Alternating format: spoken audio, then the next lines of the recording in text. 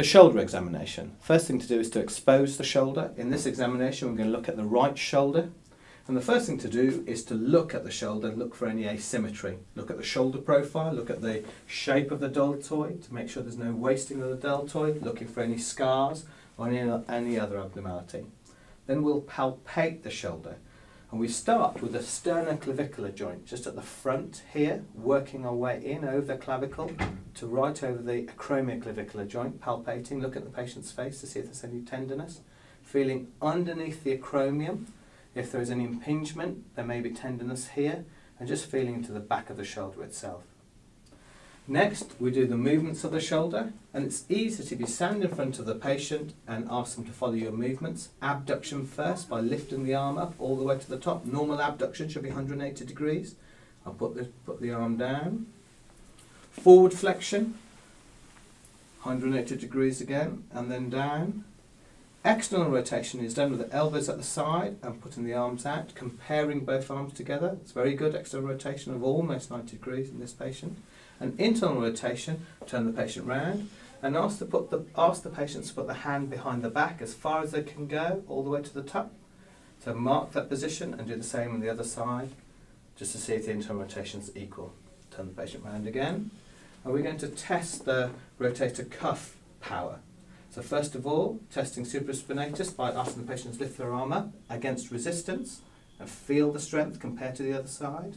And then put the arm down.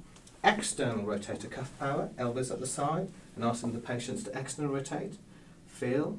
And then internal rotator cuff power, this is Gerber's lift-off test, turn the patient round, put the arm behind your back, and push away and test the power, and then compare to the other side, and do that. Some patients will not be able to get their arm all the way back, and the way to do this, turn the patient round to test internal rotator power, is just to push their tummy in, ask them to push their tummy in, put your hand underneath that and push, feel the power of that and compare that to the other side.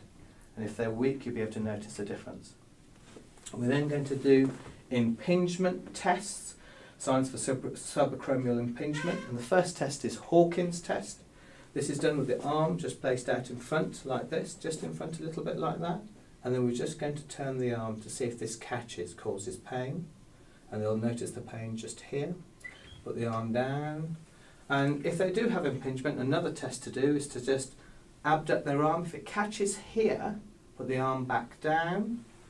Externally rotate the arm, so turning the hand out and then lifting the arm up again. And this may free the greater tuberosity from the acromion. And if that's a little freer, that's a sign of impingement.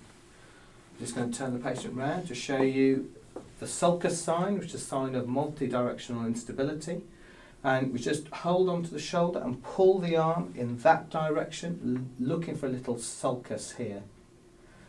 And then lastly, testing for instability or anterior instability of the shoulder, the apprehension sign, putting the arm up like that into that position, watching the patient. They may not like that. If they don't like that, that's a sign of anterior instability of the shoulder, and that's down. That's the end of the shoulder examination.